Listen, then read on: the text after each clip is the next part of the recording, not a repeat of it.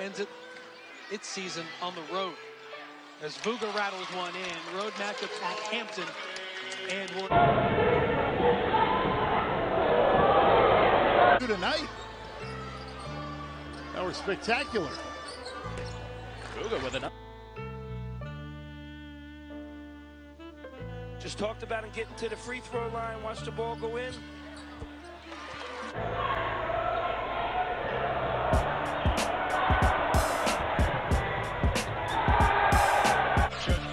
Recipient. Spin move and a nice fake and fire. Really is one of the more, he's just a perfect complement with the way Estrada plays.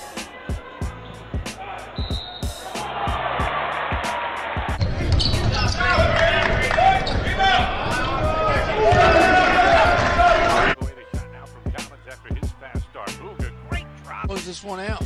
Monmouth with it out of the timeout. The cutter is Vuga.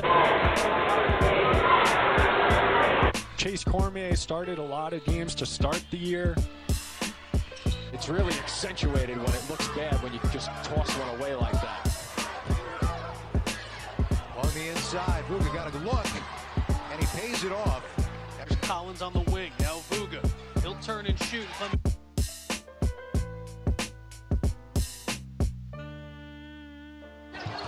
Right through Coleman Hawkins' hands, and the 16th Illinois turnover ends up in.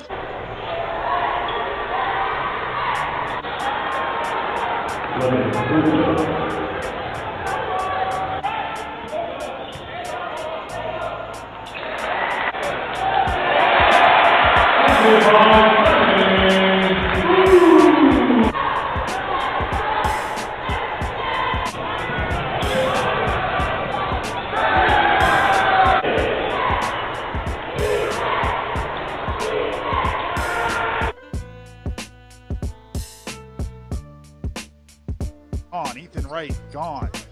Jalen Llewellyn, gone. But this team here, it might be as or more talented than that team last year.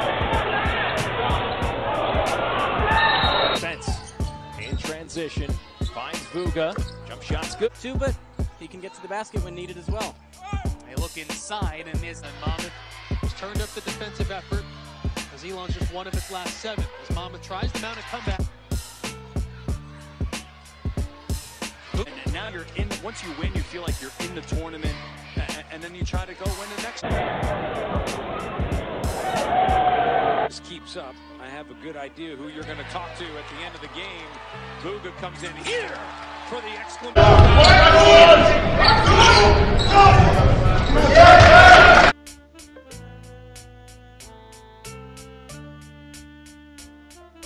In the middle of that zone, now Collins gets it to Vuga, puts it up over Edwards for the. And on him heavily this weekend. Had an open look, couldn't knock it down.